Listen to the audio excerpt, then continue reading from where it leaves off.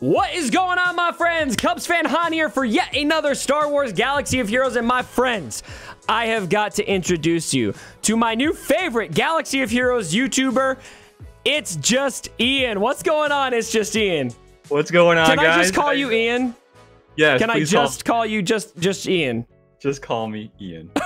Ian is the perfect name. Now, yes. Ian, I've known about you for a while, but where you really came on my radar recently is I found your General Skywalker guide, which helped me put together my own guide. And you've actually been going through and helping other people unlock General Skywalker. And so I thought it was about time to bring you on the channel for a video. Now, if you guys have not subscribed to Just Ian yet, just get over there and subscribe to him right now. There's a link down below in the description. But we're not here to talk about that. We are here to talk about 2020 for Galaxy of Heroes.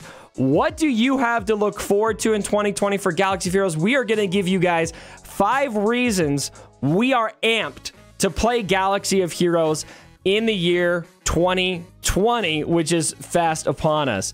And so, reason number 1 for me is Grand Arena. Grand Arena. I freaking love Grand Arena. Holy cow. Go for it, man. Go for it. Yeah, so Grand Arena to me is the best part of this game. I just recently got a win. I was streaming this. It was tons of fun. I love it for streaming. I love it for... Do you know this person? I do not, but you talk about Padme getting your hold, man. Freaking love Padme. Oh, I thought you said okay. Not Jamie, no. Yeah. So Padme is the reason I won, and we're gonna talk a little bit more about her later. And look, oh no, she's going right now. Oh no. My opponent is literally mid-attack. We're gonna have to gauge this on this video live. There is 13 minutes left, and they're desperate because I didn't clear their ships.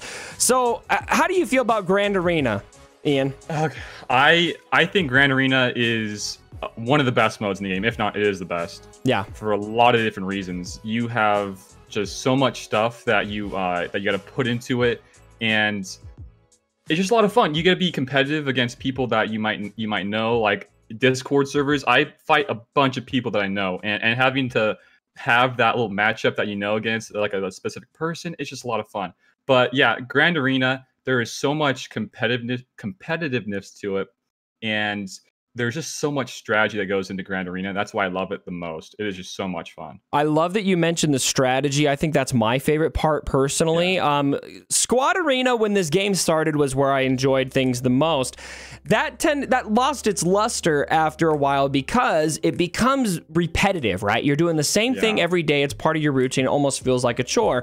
Whereas Grand Arena, especially, I know a lot of people don't like 3v3, but I love it because it actually has some genuine theory crafting involved. It's not gonna let you just take in your straight Darth Revan team. You're gonna have to carve things up, figure out who that 6th character is when you split a team in 2, and that kind of thing. And then also figuring out, you know, what does my opponent have? What's their strengths? What are they gonna place? All of this, and it's been like this for over a year now.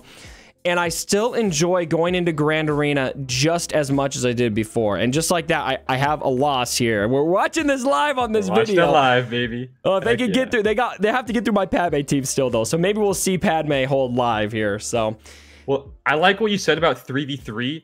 The difference between 3v3 and 5v5. I know we don't want to go about it too much, but 3v3, guys, as much as I don't like it, I think it's one of the most, creative modes out there right now. There is so much theory crafting that you got to put into it, especially on defense side. You might have like really strong defense or really strong offenses rather, but man, defense side with theory crafting, there is so much fun to be had there. I'm telling you, so much fun.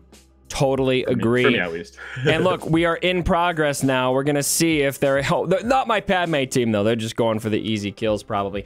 All right, Ian, you have got reason number 2. Go over reason number 2 for us. All right, so 2020 content looks promising, guys. It looks very promising. First and foremost, if you guys don't if you guys don't read the Q&As on the forums, you guys got to, because there's a lot of cool tidbits that they talk about over there on the forums. So one of the things that we've been promised is a new raid coming here around the early of next year. I would actually say it's around March or April, around the Clone Wars TV show. Actually, that's in February, so maybe a month after that. But yeah, it looks really good. I think ship raid and just new raids in general, we should be seeing, in my opinion, at least 2 raids this next year. 2 raids. I would expect that. I would expect, wow. Yeah, I would expect a raid with ships and characters, kind of like the GS event. Okay. And make that something like this new movie, the episode 9. Oh, yes. And make Palpatine the character that you get. And then we're talking like way down the year, like, you know, December, or if you want to do like November, like the late part of the year, then we'll see a Death Star raid. And it makes sense to me because we just got finished with some Galactic Republic.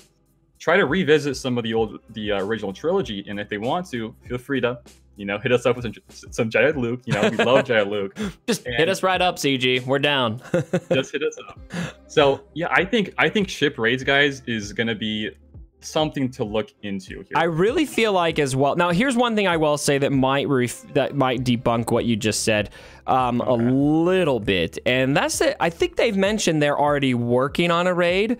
And so if they're going to do like a Palpatine thing, a sequel trilogy thing, I don't know if they had enough info about Rise of Skywalker to do that. Or maybe they'd make it something Last Jedi thing, which I think would probably be a bad idea because a lot of people hated The Last Jedi and Force Awakens. I don't know.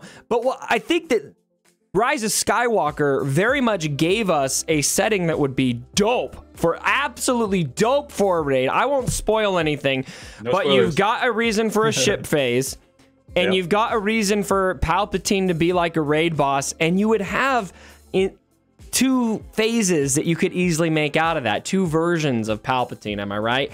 And I just think that would be some of the dopest content ever. I mean, I'm so excited about that. I wore my Rise of Skywalker t-shirt for this video. So anyway, I think at the end of the day, with what CG has said, there is reason to be hopeful for a lot of new content in 2020, especially because we don't have a movie coming out in 2020. It kind of gives them freedom to do what they want. Reason number 3, I think that you should play Galaxy of Heroes in 2020 is if there's a lot of conditions on this one, and I might get crap for this, but if you are a new player to this game, and if you're a spender, there's never been a better time to start Galaxy of Heroes, because the Hyperdrive bundle is going to absolutely put you in Hyperdrive and get you there really, really fast. I got a hold there, by the way. Yeah. There you go. Yeah. So the Hyperdrive bundle, now, love it or hate it. There's reasons to hate it. There's reasons to love it. If this dollar amount is not going to drive you insane, you can get basically, what is it, like 4 or 5 legendary characters, get straight to level 85, and really jump into this game faster than you ever have. It pretty much takes, you know, I would say 2 years off of farming stuff in there, in like $100 pretty much. So it's definitely worth it. Yeah. So do you think it's an interesting discussion, because I'm just looking at this from the perspective of a new player who's down with this dollar amount. I'm not saying this is a good thing or a bad thing for the game. I'm just saying if that is you, now is a good time to play the game. So let's talk about the flip side of that. Do you think, Ian, that this is a good thing for the game? So I think it is, because this allows for newer players, and whenever you're talking about getting newer players, there's going to be a lot more money to be made for CG. And with that, they have a lot more opportunities to create new modes and new characters, especially new characters. So I think it's only a positive here. You just don't think of it as a negative here, guys. As much as you might think it is, I really would like to have a lot of you know, positives come out of this. I really think there's a lot of positives. There is a negative, in my opinion, and it's not geared towards players like us. It would more be for new players to the game who are not wanting to spend. So this is great for new players who are willing to buy it. If you're going to be a new player who isn't going to buy it, then you're going to be in a world of hurt, because Squad Arena, where your main source of crystals is going to be a lot harder to be competitive in. So I think that's probably the main negative here, but I also feel like, you know what, this is probably one of the bigger issues this game was running into, is there's such a wide spread of players. And, you know, beginning players, and with Rise of Skywalker, lots of beginning level players are coming to the game, and late game players. And how do you close that gap without having just telling people, all right, well, wait 3 years until you can catch up? And this is an answer to that. This does solve that. whether this dollar amount is a problem to you or not, it does address an issue I think this game was facing. And I don't know if there was a way to do that that was going to make everyone happy. All right. Yeah. Number 4 was your idea on our list. Let's talk about number 4. Hit me. So this one, number 4, guys, is diversity of the meta. And you're not talking arena. Not arena. No, okay. This can be really any aspect of the game, really. A great example of this is the clones. So they liked in this game, if you guys are newer players and you're watching this, they like to do reworks of factions. And recently we got reworked faction of the clones, 501st, and some GR. And the clones is a perfect example because you can use those clones with Rex, Echo, Fives, and I guess now Shakti. She's not 501st, but she's really great with the clones. Right. You can use those guys. You can stomp the raid, the HSTR, you can stomp the HAAT, the tank raid, and you can stomp people in arena and also in G8. Literally, that team is used everywhere. So that point with diversity, there is going to be a lot of diversity to be happening here this next year. I think a lot of these reworks this year have done wonders for diversity. Again, Squad Arena, it's questionable. I mean, Relics did kind of make things a little bit more diverse. True. You know, you got lots of different things people are running, but especially for things like Grand Arena, I think is where I'd like to focus. The clones are great. You've got, you know, Anakin Skywalker, General Grievous, Night Sisters. There's so many different teams you can go for that are going to give you a ton of value. Even like Night Sisters, for example, you get a Relic 7000. Holy cow. That fool can light people the heck up. This is crazy. I mean, it's crazy what you can do when you really go in and max a team. And I'm going to agree with you, Ian. I think that's a very positive component of this game right now, and a great reason to play the game in 2020 is in a lot of ways you can choose your destiny. You know, maybe not completely. Like, if Cup is your thing, you know, Coruscant Underworld Police is all you love, you know, you take him to Relic 7, I think you're probably going to regret it. Unless you just want to say, I've got a Relic 7 Cup, and hey, some people do, you know. Some people did that. But if you love prequels, there's a team for you. If you love Night Sisters, there's a team for you. If you love Bounty Hunters, there's a team for you. If you love, you know, you love Old Republic, there's 2 teams for you, 3 teams for you maybe. So there's lots of Old Republic. So I like that choose your destiny component because I think that's what makes Star Wars so great. And so I think that really plays into what I love about Star Wars. I think that's a great thing about this game. It's an amazing thing, yeah, for sure. Let's talk about number 5. We're going to round it out here, Ian. Number 5 is that we're going to talk about the content coming to the Star Wars universe as a whole in 2020. We have got basically 2 big things coming. The Clone Wars is hitting in just 2 months. Clone Wars Season 7. 2 months. I got to catch up, man. I am behind. I got to catch up. What? I got to catch up. What? You haven't seen Clone Wars? Don't hate me. What? Don't hate me, guys. I need to catch up. F in the chat for Ian. It's a big dude. You listen to me right now. You commit to me on this video that you will finish all of the Clone Wars before February. I'll do it. I swear. You have no excuse. It's all on Disney Plus. I'll commit. I'm on season 3. I got 3 more seasons. Go subscribe to him just so you can follow up with him now and make sure he does it. Keep him honest. I'll do it. I'll binge watch it, guys. I promise. Have you not seen any of it? Oh, I'm on season 3. I'm at the SWGoH part. All right. Well, at least you've started it.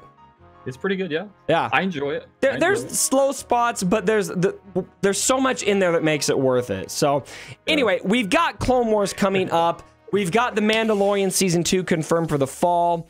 And so those 2 things are going to be awesome items for CG to feed off of for content. But almost as notable for as Clone Wars and Mando is the gaps in content we've got with almost nothing coming to the universe. No movies. We've got, you know, from once Clone Wars hits between Mando, we got the whole summer with no content. And then obviously we'll have the Kenobi series on the horizon, probably somewhere mid 2021 or so. I think they're starting filming this summer, summer 2020.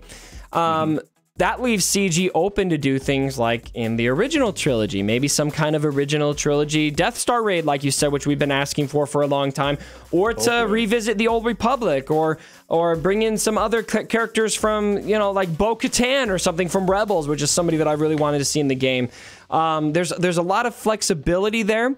And I think that gives us options to have a lot of cool content coming to this game, which I think in 2019, the biggest fail of this game was a lack of content. I'm really hoping that 2020 can rectify that, and I think that what's going on in Star Wars sets the stage for them to be able to. Yeah, if they don't hit with some new content in this next year, I'm going to be kind of disappointed. I've been rocking in-game. My name has been changed like the last 4 or 5 months to new content. That's my name in-game, new content. And I want to get new content so bad. So please, yeah. Please. Yeah, it's the biggest fault of this game right now. It's the only thing I can say I'm really upset about, and I'm really optimistic that things are going to get better. I mean, they've said so in their Q&As. 2020 is going to be a great year. Yep. We're just gonna. I'm gonna say, all right, prove it to me. Prove it to me. That's all you can do. You can't do much of anything else. You gotta just be optimistic, guys. Yep. That's all you can do. All right, well, that's going to round us out. Those are our 5 reasons to play Galaxy of Heroes in 2020. Let me know what your reasons are down in the comments below, and I would love to read them, and I'll pin the one I like the most. How about that? So you guys can search for that. So, Ian, thanks again for joining me for the video. We got info down below in the description how you guys can find his channel. Leave a like for this video if you did enjoy it. And so that's all of you. I know you all enjoyed it. Like the dang video. Ian, do you have any positive, any final parting words for all of the Cubs fan Hunnites out there? Well, I think as negative as this game has been over the last few months, I've always found something positive in the game. So I challenge you guys to find something positive that you can find and try to stay optimistic like I've been saying. There's going to be something fun happening here soon. You got to keep your heads up, and we got it, guys. We can do this. You can do it. You can do it. Gaming is fun. Yay. Just bring us content. Bring us something to do. Please. All right, everyone. Thanks again for joining me for the video. And as always, my brothers, don't forget